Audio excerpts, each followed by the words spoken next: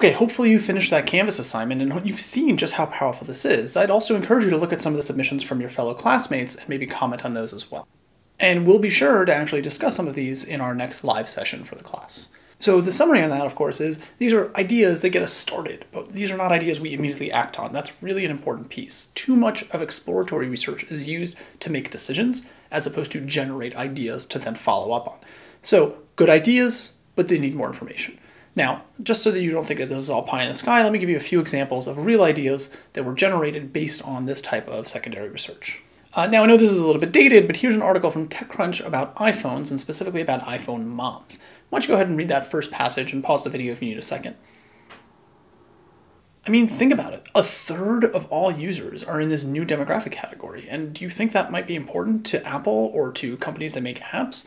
Of course it is. Now, they shouldn't immediately start changing the way that they operate just because of this one fact that they happen to read in an article, but certainly they should consider this in designing their next steps, both in iOS development, product development, accessory development, and certainly app development as well. And of course they are. So here's a short commercial that, again, is a bit dated, but you'll see the point. You can see directly who this is being marketed towards. It's unbelievable how much better family trips have gotten. Just last week, I checked us in on the way to the airport, found the kids a snack near the gate,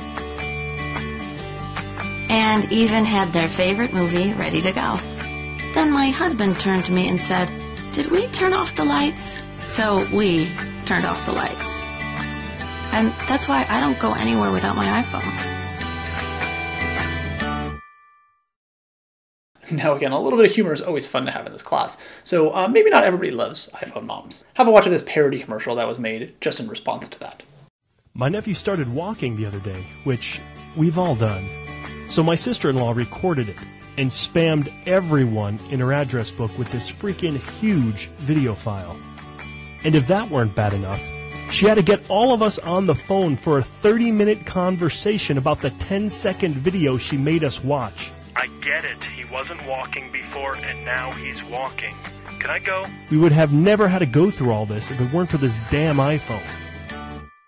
So again, this is not meant to be super exhaustive on secondary research, but the idea is if there's information out there that can speak to an idea or a question or a hunch that you might have, secondary research is the way to go. It already exists, it tends to be a whole lot cheaper than primary research, but on the disadvantages side, it tends not to directly address the specific question that you happen to have. But that's okay. Everything is a trade-off. On the one hand, we've got low cost and ease of accessibility. On the other hand, we've got lack of specificity to the specific question you have. And that's a decision you have to make as a business person. That concludes our discussion on secondary research, and next we're going to move on to observational research.